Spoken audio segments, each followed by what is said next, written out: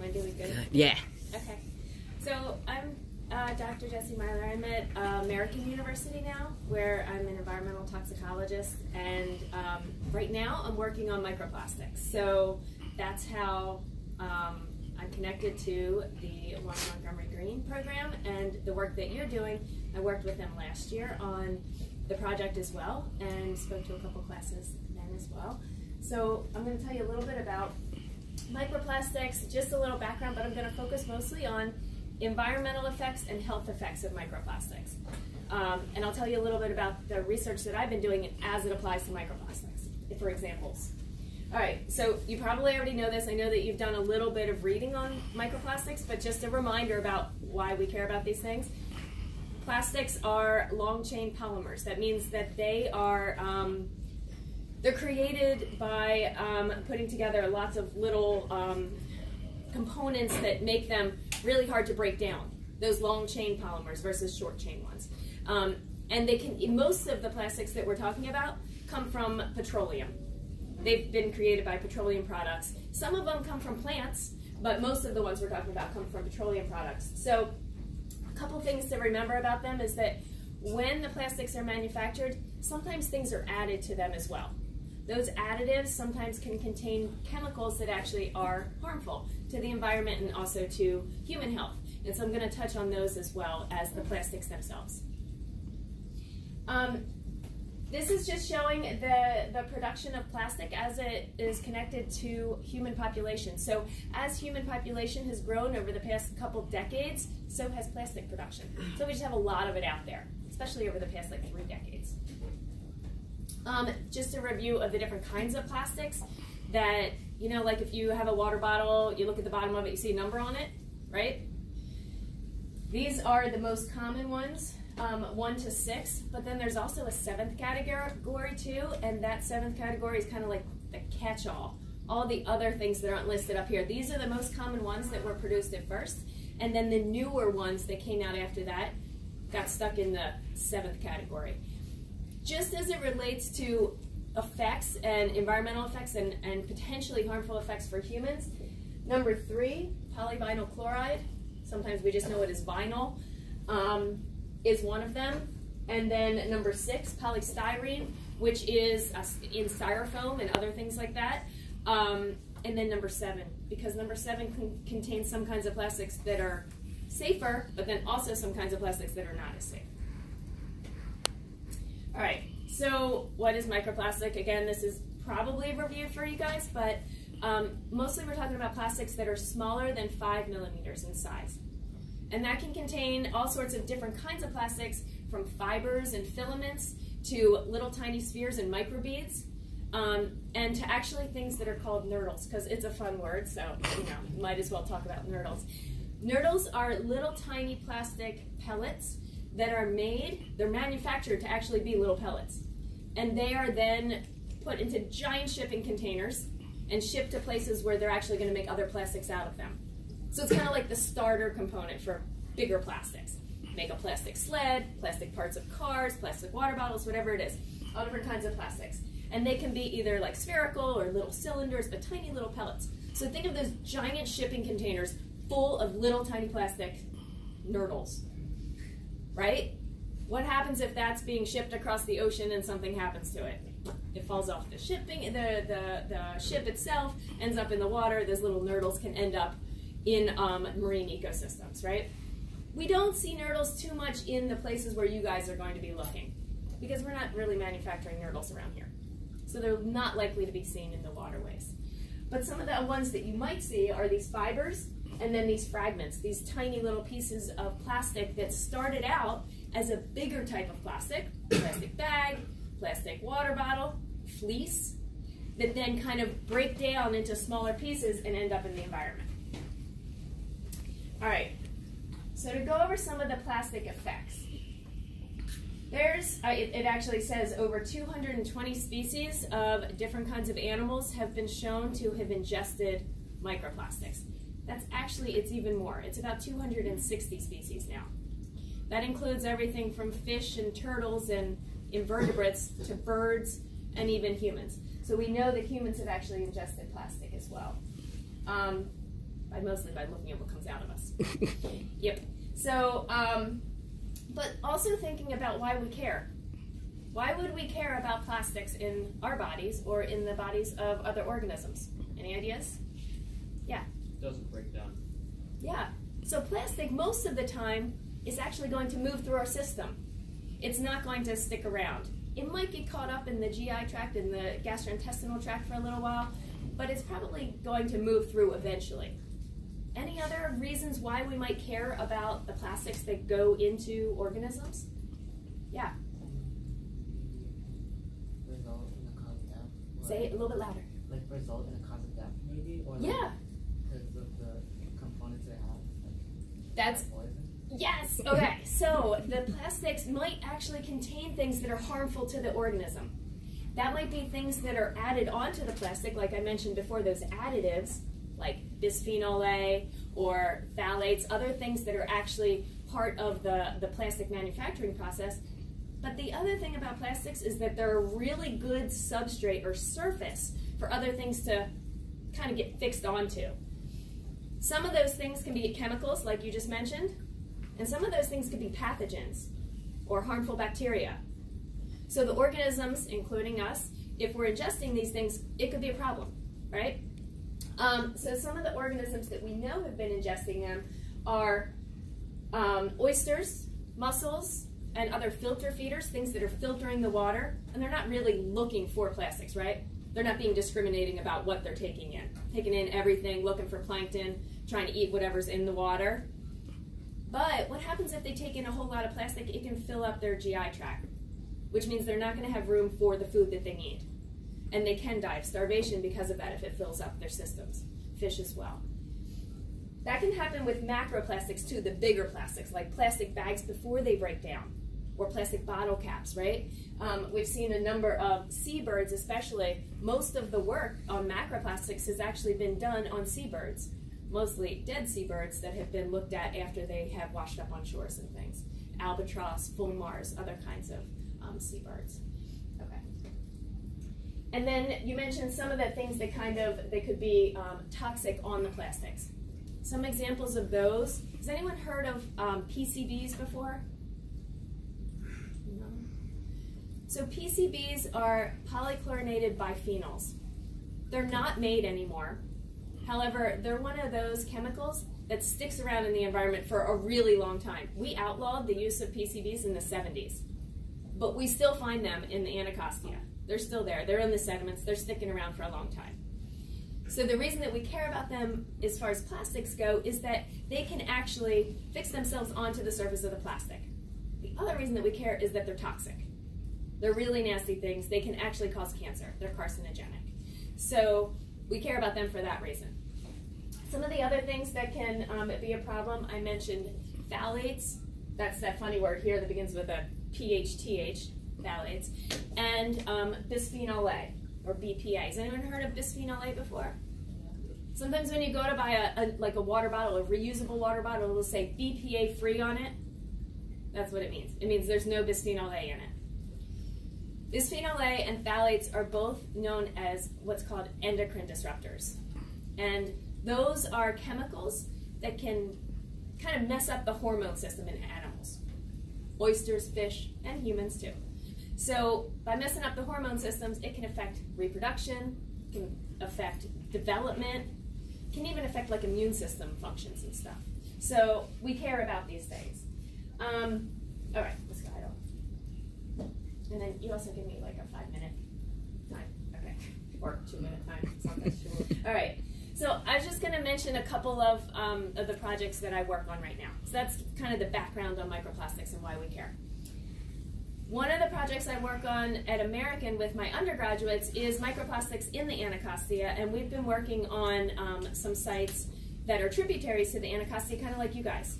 We're just a little bit further down in tidal zones in DC. But we've been looking for microplastics there. We found them in the water and in the sediment. We've also looked in Rock Creek Park in DC, and we've looked at sediment and water samples in the Potomac River. We found them in all places. The most common place was actually near Bladensburg in the upper part of the Anacostia. but that was in the main stem of the Anacostia. So everything that washes down from the branches that you guys are looking at is going to end up in the main stem of the Anacostia. So it matters. It's all connected, right? Most of what we saw was, like I mentioned, in the Anacostia over the Potomac, and also we saw different kinds of plastic in the water column compared to the sediment. Why would you see different kinds of plastic in the water column compared to the sediment? Saw them in both places, but different types. Any ideas why? Has something to do with what type of plastic it is. Someone say something. Say it again. Nurdles? What? Nurdles? Nurdles. So nurdles are a good example of something that is more dense. We would see nurdles probably in the sediment because they're more dense. They're going to settle out of the water. The things that are lighter, less dense, they're going to float. Okay, so we'll see them in the water column. And that might be what you guys are seeing in filaments and lighter things as well in your water. Okay. Thanks. And then another project that I was working on is on looking at catfish, brown bullhead in the Anacostia and in the Potomac, and looking in their GI tracts to see if there were any microplastics. I took 30 fish from up near Bladensburg, 30 fish down by closer to the mouth of the Anacostia, and then 30 fish from the Potomac near Dyke Marsh. And this was part of another project, so I wasn't using the fish just for this. They were already looking at the fish for something else. And so I just kind of attached myself to the project to use more of the fish that was already going to be used. So, but we found microplastics in about 8% of the samples overall, but the most of them were seen up near Bladensburg. The least amount were seen in the Potomac. So it might have to do with the volume of water. It might also have to do with these guys are bottom feeders, and what they're eating on the bottom of the Anacostia is a little bit different than what they're eating in the bottom of the Potomac, at least where we sampled.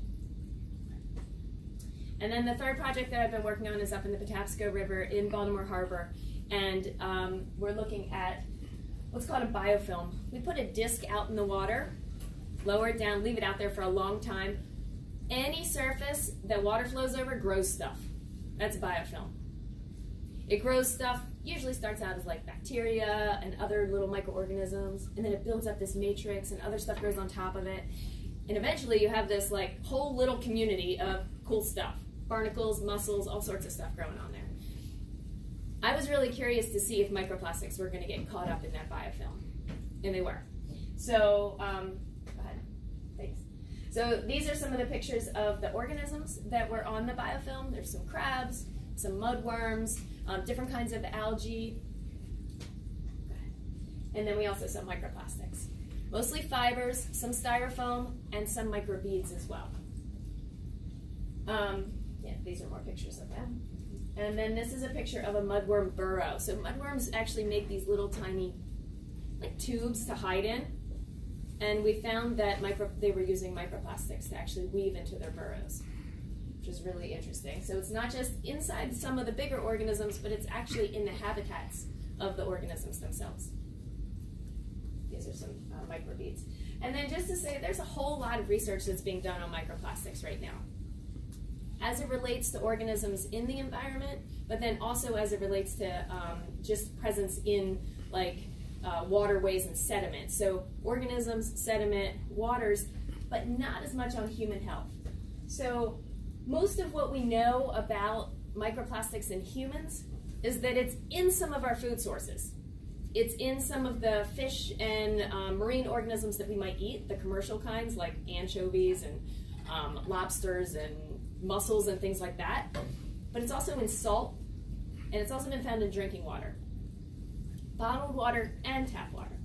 So why we care about this is because the same reasons that we cared about it for the other organisms.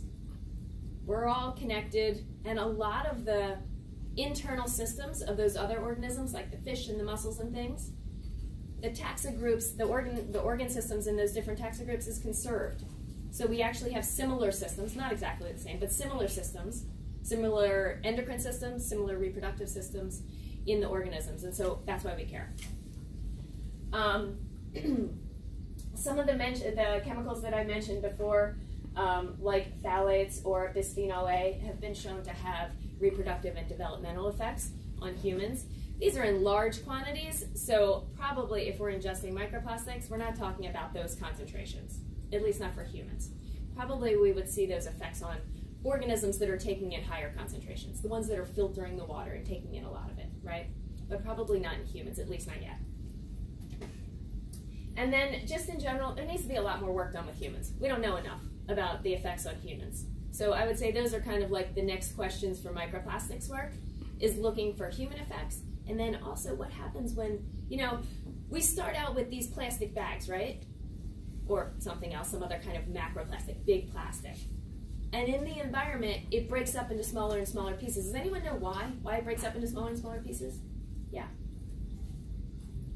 I'm not kind of sure yet, but does it really the lifespan of it? I'm not sure.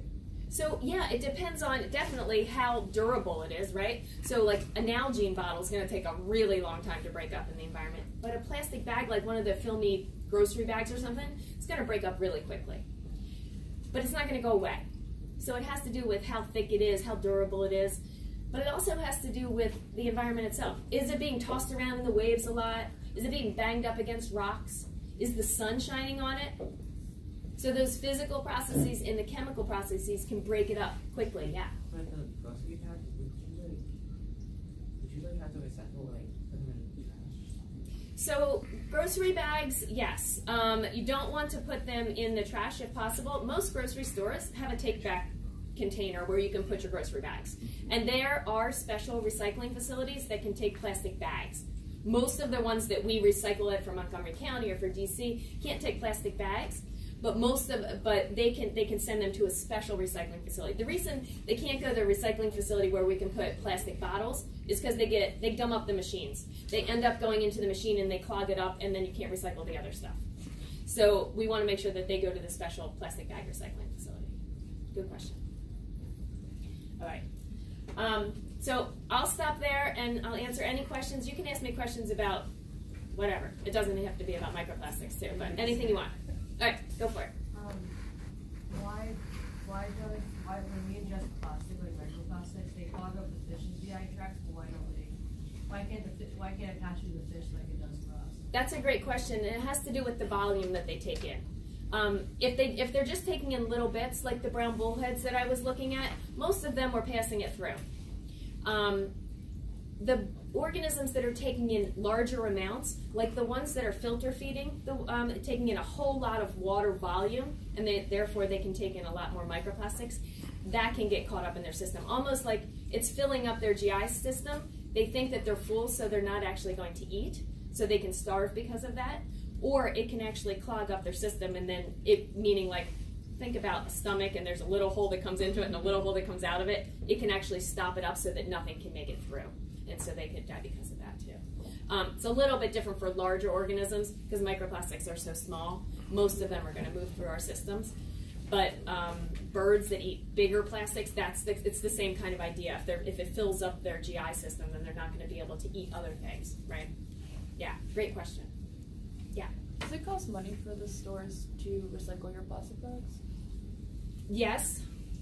Yeah, but there are programs that actually subsidize it, that help to pay for it. Yeah. It's a shame that they're not all in the same recycling facility. It would be a lot cheaper if that was the case. Yeah. It used to be, but the systems are not able to handle it right now. Hopefully they get to that point again. It'll be cheaper. Set them all in the same place. Yeah. Other questions?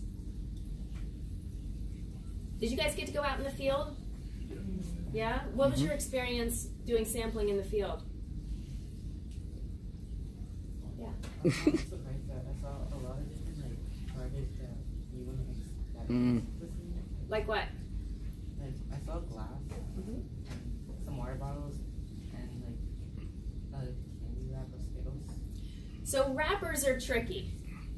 Skittles wrappers or potato chip wrapper bags or whatever. Those kinds of things are made of composite materials. And also glass bottles. Yeah, well, glass bottles, see, the thing about glass bottles is we can recycle them almost indefinitely.